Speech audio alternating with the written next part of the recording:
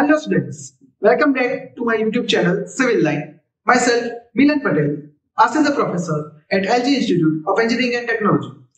Today's topic is about building construction. This is the second lecture of this topic. In the last lecture, we have covered two topics, classification of buildings and building components.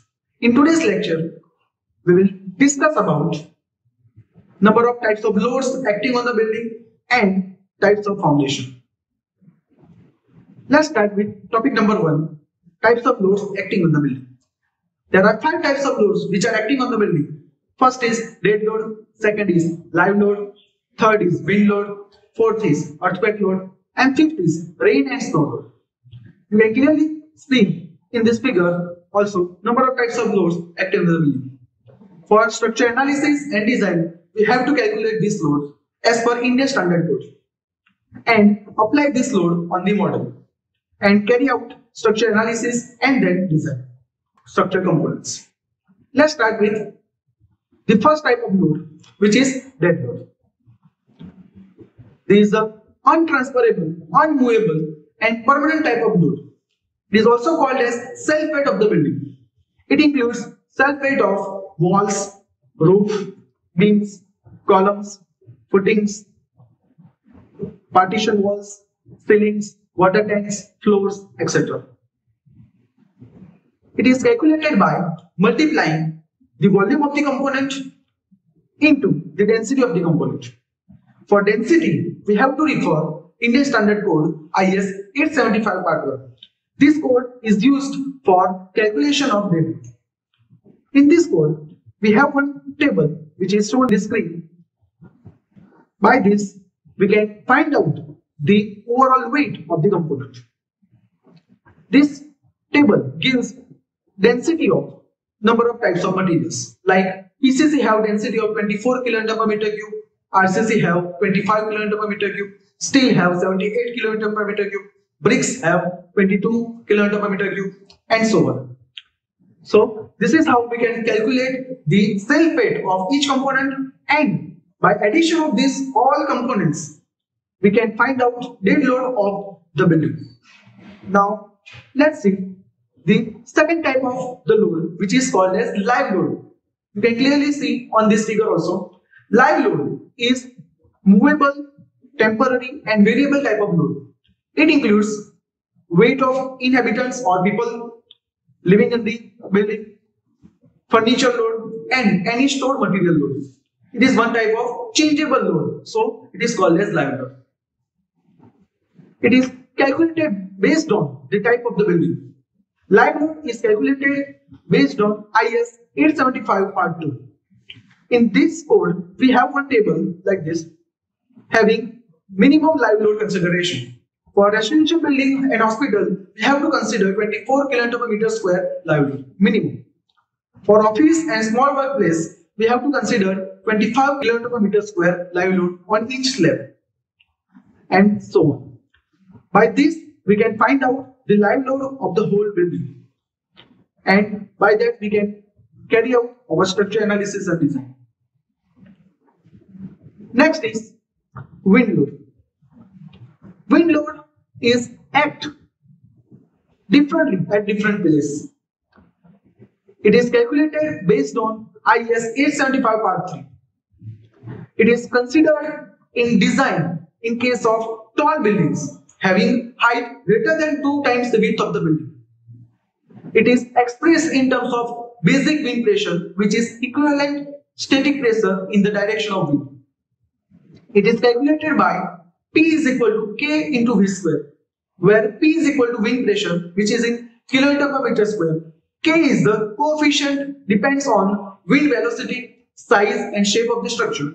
It is basically used as 0.0006 as per IS 875 Part 3. K is varies from place to place and based on topography. V is equal to wind velocity, which is in kilometer per hour, which is also given in IS 875 Part 3 in one table. So by this equation, we can find out wind pressure at each floor, and applying this pressure in the model, we can find out the overall swept or overall drift of the building. Next type of load is earthquake load. Is basically act in the horizontal direction at the foundation level of the building.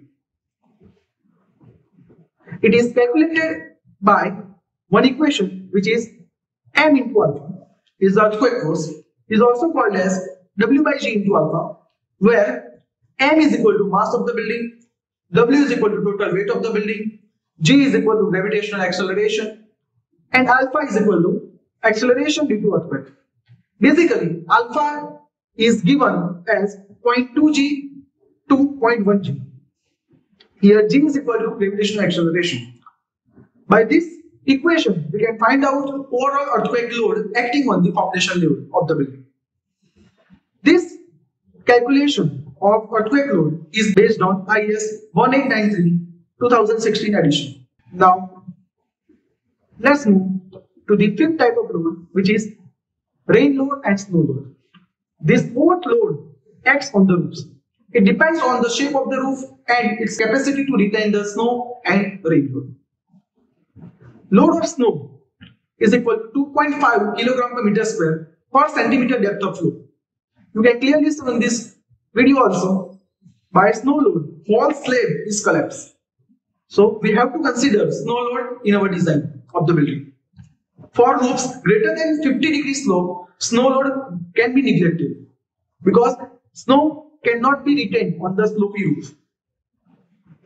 And roofs was positioning, shape and drainage system where accumulation of rain is possible, rain load is also calculated and considered in our analysis and design. We have to apply the snow load and rain load on the terrace slab. If live load is greater than the rain load and snow load, live load is applied, and if snow load and rain load is greater than live load of the slab, then rain or snow load is applied on the terrace slab. This is how this load of the building is applied on the building. That's all about types of loads acting on the building. Now we will move to our second topic, which is types of foundation. Basically, foundations are classified into two broad terms, which is shallow foundation and deep foundation. So what is shallow foundation and what is deep foundation? We can understand by this figure. Here D is equal to depth of the foundation and D is equal to width of the foundation. If depth of the foundation is more than the width of the foundation, it is called as deep foundation. And if D is equal to or less than the width of the foundation, it is called as shallow foundation. We will discuss the various types of shallow foundation and deep foundation in detail. Let's start with shallow foundation. Shallow foundation is divided into number of types of footing. Here, first footing is spread footing. The name itself says spread footing. Here, load is spread into the soil by geometry of the footing. So, spread footing is basically divided into number of types, like single footing or pad footing, step footing and slope footing. You can clearly see number of figures and practical images of this type of footing. First is single footing. Here one pad is provided to transfer the load of column into the soil. Step type of footing. Here load is transmitted by number of steps of the footing. And slope footing. Here load is transmitted by slope. Next type of footing, spread footing, is wall footing and step wall footing. Here, these the above foundation are for column footings. Here are the foundation for walls. So there are also two types of wall footing, like single pad footings or step type of footings. And the last is village foundation. It is basically used in industrial type of buildings. Here, load is transmitted by number of components. Like if there is a steel grillage foundation, load is transmitted by steel plates. Here, this is the steel type of grillage foundation, and this is a timber type of grillage foundation. Here, load is transmitted by number of steel beams, steel I-beams, and then it is transmitted to the concrete base. This blue portion is called as concrete base. So the load of the column is transmitted to the steel plate, then to the eye girders, and to the concrete base, and to the soil. And this is a timber grillage foundation. Here, instead of steel plates, we have timber planks, you can say wooden planks. So load is transmitted by wooden planks to the soil. So that's all about spread footing, where load is spread to the soil. Next type of shallow foundation is step footing. This type of footing is mainly used where our foundation of the column is at boundary of the building or at the site, where we cannot construct our foundation to our plot. One small part of the foundation is outside our boundary. Then we have to transfer the load of the footing to the another column footing by one beam, which is called a step beam. So here load of this small column is transmitted by step beam into this big column footing. So we can connect this type of two footings by step beam. This is called as step type of foundation. Third is combined footing, where two columns are nearer to each other, and if we made the footings individually, then their footings are overlapped. In this type of condition, we have to prepare the footings of these two columns combined like this. Here there are two types of combined footing: rectangular combined footing and trapezoidal combined footing. Here on this screen you can see clearly the rectangle type of footing. If the load on one column is comparatively less than the load on another column, then the requirement of this small column for the footing is very less.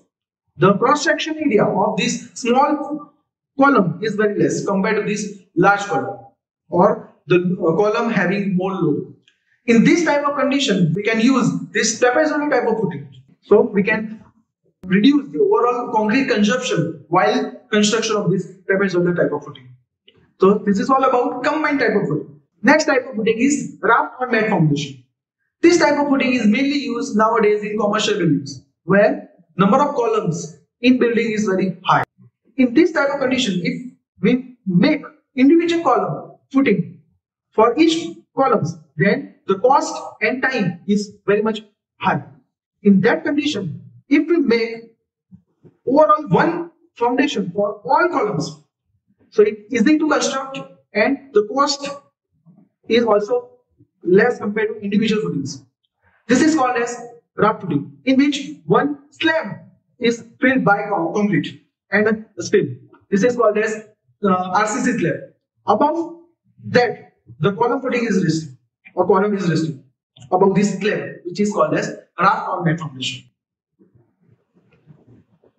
Now we will move to the deep foundation, where the depth of the foundation is very much high compared to the width of the foundation. The only type of deep foundation nowadays used is pile foundation. This tile foundation are like this. Load of the building is first transferred into pile cap. This pile cap is made up of RCC slab. Okay, this load on slab is transferred into the high density soil or hard soil by piles. This is the concrete piles. How we can make this pile? We can discuss now.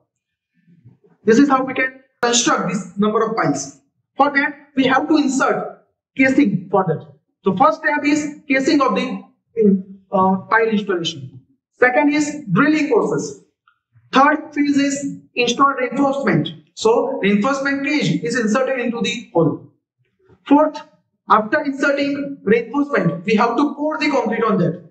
So by steel and concrete, we can make RCC pile like this.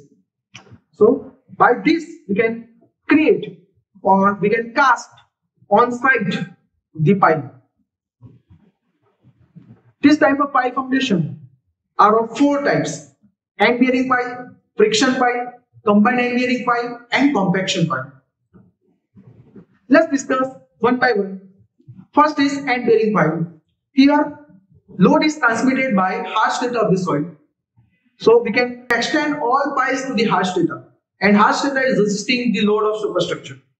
Second is friction pile. Here, load of the superstructure is transferred or resisted by the friction of the soil, which is around the piles. Here, we cannot extend the piles to the hard strata. Second is combined end bearing and friction. This is a combination of these two. Piles are extended to the high strata, and the friction of the soil and pile is also taken into consideration while designing these piles. And the last is compaction pile. Here we can create piles by one type of sand is also called as vibro compaction pile, where sand is used instead of concrete. So sand is poured onto the hole and vibrator is inserted into the ground. Because of the vibrator, sand is filled up in the compact layer. This compacted sand is act as a load bearing component to resist the load of superstructure. This type of pile is called as compaction pile. Here in India, end bearing pile is mainly used. That's all about types of foundation. And it is all about today's lecture. I hope you all understand these two topics: types of loads acting on the building and various types of foundation. Thank you for watching. Don't forget to like, share and subscribe to my YouTube channel, Civil Life. Thank you.